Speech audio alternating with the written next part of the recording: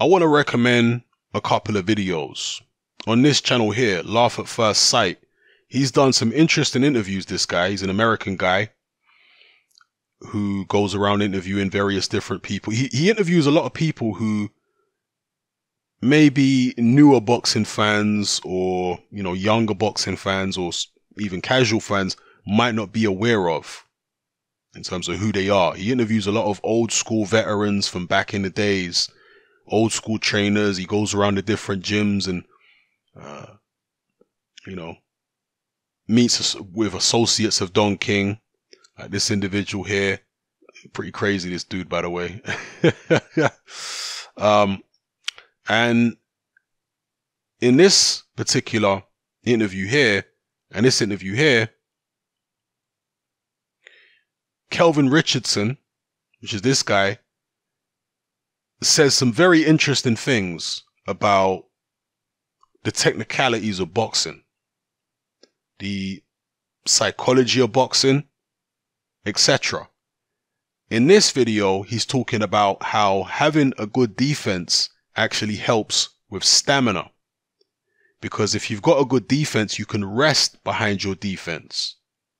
Obviously, you need to get in tremendous condition, but sometimes guys who are in tremendous condition, when they panic under pressure, when they don't have a good defense and they've got someone throwing punches at them and they're not comfortable in that situation, what do? They either throw punches back, because sometimes attack they feel is the best form of defense, or they start running around the ring. And either approach uses a lot of energy.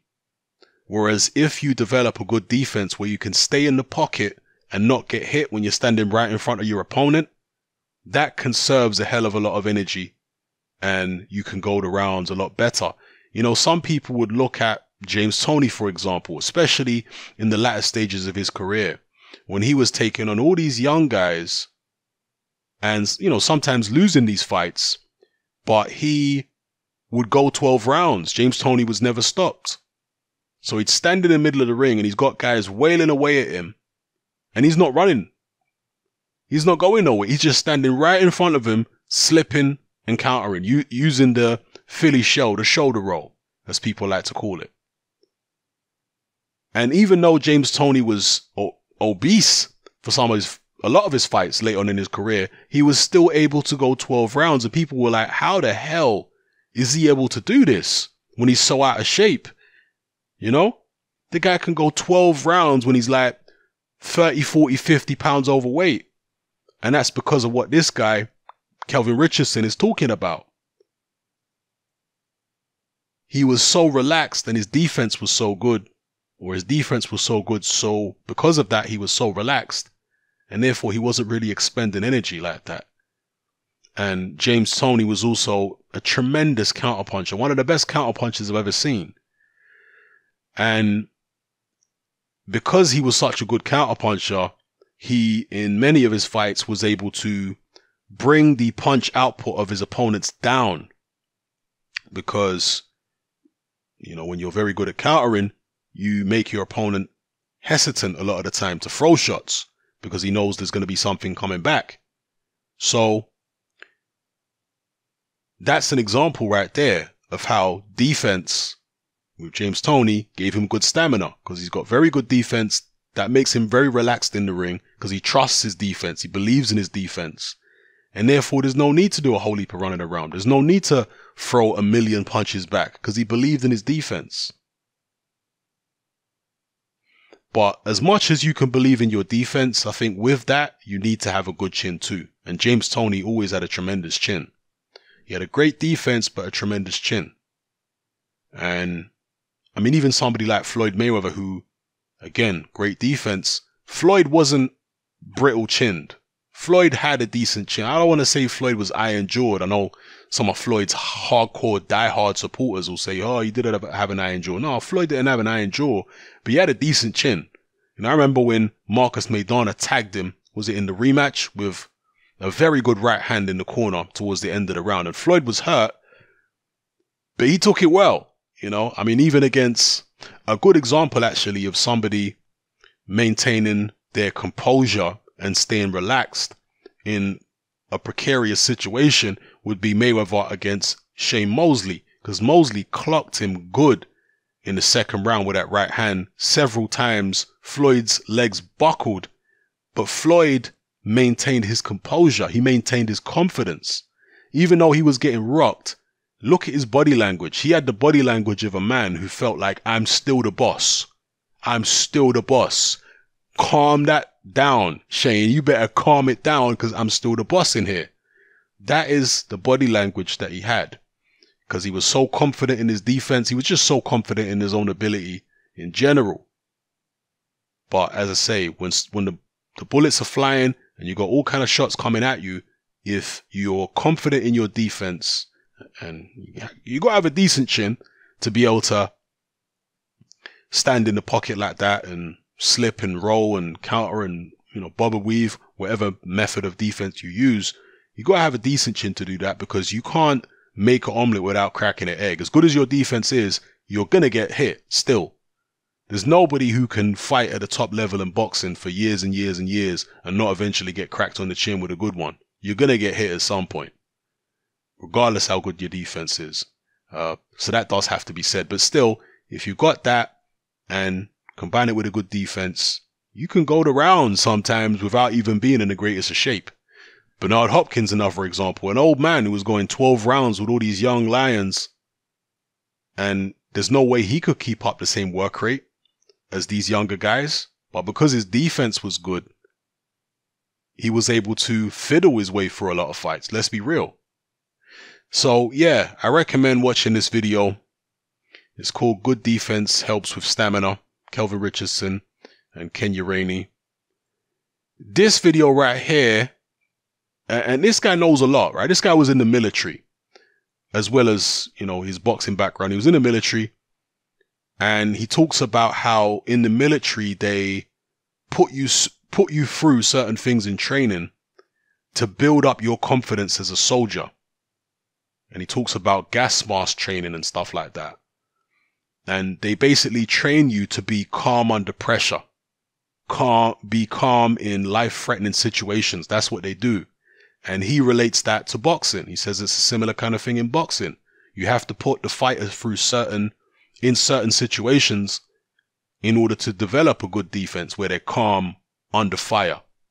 And because that's what the interviewer asks him, is how do you develop a good defense? He says, well, you put the guy in the corner and you get guys to throw shots at him until he's comfortable, And in fact, that's what they used to do. That's what Cus D'Amato used to do with Mike Tyson. He used to put Mike Tyson in the ring with welterweights and have these welterweights throw shots at Tyson for several rounds, and Tyson wasn't allowed to punch back. All he was allowed to do was just, slip and move and all that kind of business. And Tyson said it was tough because if a 140-pounder hits you in the face with their best shot, it's not going to tickle. Right? So despite the fact he was, 80 pounds or whatever heavier than these welterweights and junior welterweights, it's still not a pleasant sensation getting cracked in the face full power by one of these guys.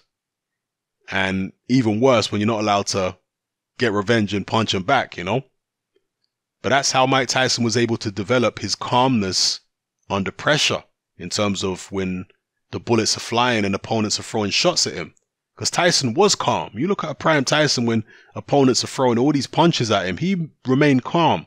And again, Mike Tyson, as with many other fighters that had good defense, and I don't want to say Mike Tyson was up there with the best defensive fighters of all time, but as an offensive fighter, Mike Tyson's defense was underrated in his prime. I will say that. And again, the way he was able to develop that was what I just described with Cus D'Amato. I mean, there were many methods to developing Mike Tyson's defense, but one of them was putting him in the ring with all these lighter guys who can punch really fast and have them throw shots at Tyson and he ain't allowed to hit back. So it's, again, building up the confidence of the fighter to have confidence in their defense, So I recommend the videos. I don't agree with what he says about Tyson Fury in this video though. he clearly hasn't watched much of Tyson Fury. He is speaking ignorantly about Tyson Fury here. He says that Tyson Fury is basic, you know, and yeah, he just is very dismissive of Fury, and dismissive to the point where you can tell this guy hasn't really watched much of Fury. If he watched some actual Fury fights, maybe he's seen the Cunningham fight and he thinks that's why he's basic. He should go watch Fury against Vladimir Klitschko. He should go watch Fury against Kevin Johnson. He should go watch Fury against Derek Chisora. Go watch Fury in those fights and he will surely change his mind on thinking that Tyson Fury is basic. Tyson Fury is the most advanced, the most technically advanced heavyweight in the division right now. At least when it comes to the bigger men. Yeah, there might be some smaller guys who are technically advanced, but if you're talking about heavyweights of 6'4" and above, Tyson Fury is the most technically advanced guy. So for this guy to say he's basic, nah, he's speaking from ignorance there. But a lot of the other stuff he says in this video and in this video is very insightful, thought-provoking, and some of you who haven't thought about these concepts before, you might learn something from it. So yeah, I definitely recommend these videos. And yeah, let me know what you think. It's happening, I'm out. Join me on Patreon.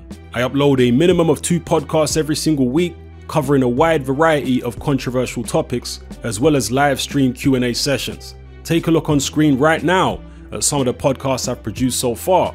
For just $3 a month, the equivalent of about £2 a month, you get access to all my new podcasts and my entire back catalogue of past podcasts, including my popular Confessions of a Nightclub Bouncer series. You can listen on your computer or on your smartphone or tablet by downloading the Patreon app from the Google Play Store or the App Store for free. The Patreon app also allows you to download each podcast in MP3. For less than the price of a cup of coffee, you get access to dozens of hours of exclusive content.